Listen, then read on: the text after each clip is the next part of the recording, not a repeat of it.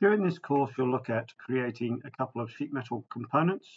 The first one is this routing table leg, and you'll see that it will start with a contour flange and then move on to creating cutouts, feet as a flange, break corners, and then you've got holes and slots, and then we have a contour flange to create the profile at the top with the appropriate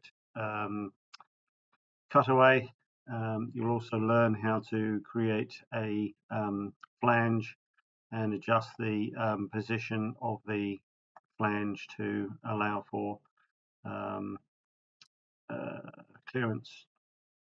On the second part, you create a enclosure, and in doing this you'll create the tab to start with, then you create the contour flange that goes all the way around the three sides. There are dimples, drawn cutout, and then just a plain cutout which is patterned, and within the pattern you'll see how to remove or suppress occurrences on that. There is also a flange which has an offset, so this is done as a single operation, and on the opposite end we have these two cutout features.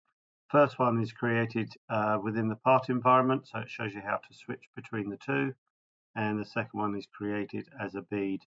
So it just gives you some basic starting techniques on how to create sheet metal in ordered.